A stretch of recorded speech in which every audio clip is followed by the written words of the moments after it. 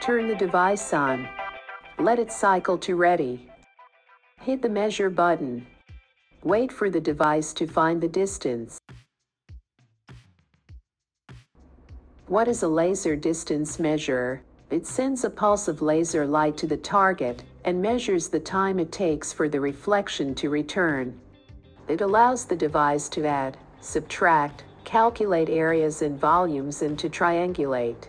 Compared with a good old-fashioned tape, there's no contest. A laser distance meter wins on every count: speed, accuracy, safety, versatility, convenience, and functionality.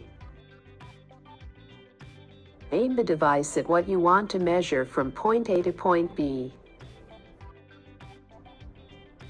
If you want to measure from a table to a wall, either hold the device at longitudinal equivalence with the table, or place it on the table and point the device at the wall. If the distance you want to find does not have two physical points, you can use objects to aim at instead. For all your other laser measuring and equipment needs, visit us at EngineerSupply.com.